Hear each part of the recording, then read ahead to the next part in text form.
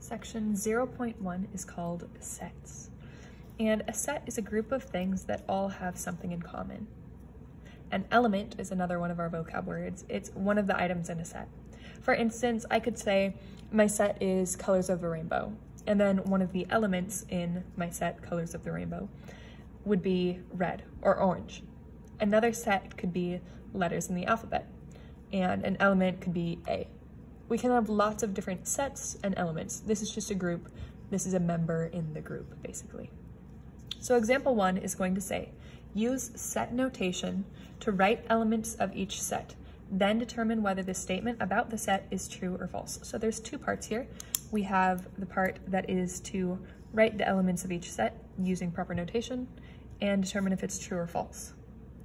So to start, we have n is the set of whole numbers greater than 12 and less than 16. So set notation, we start with a n equals, and right here, that symbol is what we use for set notation. Now, people often struggle to draw this when they first start. Some people will do one side and then the other side. Mine looks junky, as you can see. Others just put like a little swoop in there. This is the version I usually use, but whatever works for you. So back to this, n is the set of whole numbers greater than 12 and less than 16. So this is greater than 12, not greater than or equal to. So that means 13 is the first one. 13 is greater than 12. And we want every whole number greater than 12 and less than 16. So 13, 14, and 15. And then we end our set. So that is our set. We've done the first part, write the elements of each set. And then we need to write if it is true or false. So this says 15 is an element of n. This is our element symbol. Instead of writing the word element every time, we can just write this weird looking E. It's kind of like a C with a line in it. So 15 is an element of n. Yep, 15 shows up here. So this is true. Next, V is the set of vowels, and then G is an element of V. So we're going to say V is, usually when you see is in math, it means an equal sign.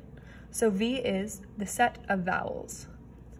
So our vowels are A, E, I, O, U, and sometimes Y. So A, E, I, O, U, sometimes Y, those are our vowels. And we want to say, okay, is G an element of V? Is G an element of this set? And the answer is no, or false. Obviously, G isn't a vowel.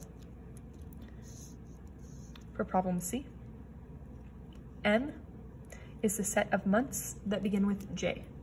So M is, or equals, the set of months that start with J. So we're going to have January, February, nope, March, nope, April, no, May, no, June, and July, August, September, October, November, December, January. But we already have January, so these are it. So April is an element of M. Is April an element here? Is it one of the members of our group? No, so it is false.